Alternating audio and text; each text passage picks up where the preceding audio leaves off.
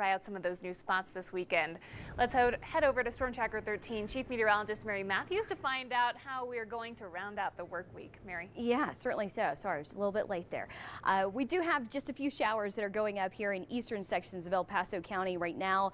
That storm is just north of Truckton right now. It's nearly stationary. It's had an impressive little hail core, I don't know, about 30 minutes ago or so. Probably a little bit of pea-sized hail reaching the ground. But now looks like it's weakening just a bit, not really moving all that much. So if you're joining us here just south of Book Road, south of Yoder, and kind of an intersection here closer to Calhan, South Calhan Highway. Just got some heavier downpours right now. No imminent threat to really talk about with this particular storm.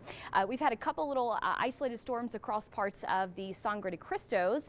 You'll notice one here just in western sections of Castilla County, just around Monument Park, where we have a lot of frequent lightning and the possibility of a little bit of pea-sized hail likely reaching the ground there, just around areas close to Cuchara and western sections of Los Animas County.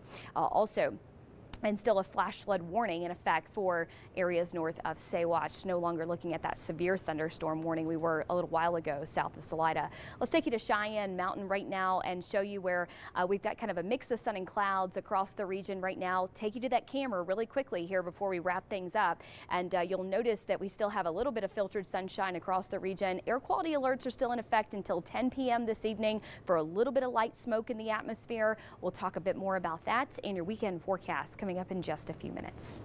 I knew you'd make it, Mary. Just a couple seconds late. I had faith. A big family-style barbecue picnic today in Pueblo, thrown for first responders.